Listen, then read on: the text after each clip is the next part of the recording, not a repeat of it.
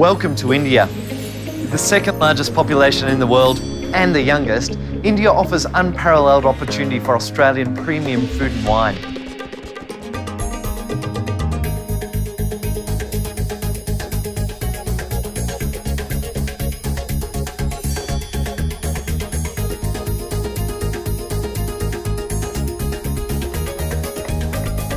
This is what makes India's metropolitan cities a lucrative place for Australian premium food and wine. Demand for healthier categories of food, including exotic and niche items, has been increasing.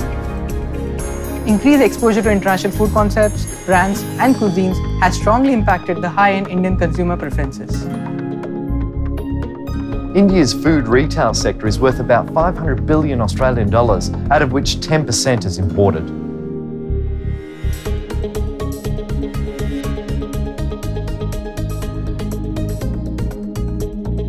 This is despite a strong domestic food processing sector, as well as tariffs between 30 and 50%. We recently did a Taste of Australia promotion with Austrade, where we showcased 18 brands from Australia.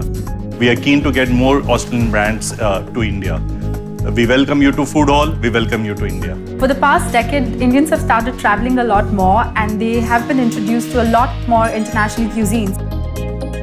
MasterChef Australia is a very well-loved show which has not only brought cooking but has got at least a small piece of Australia in millions and millions of households in India.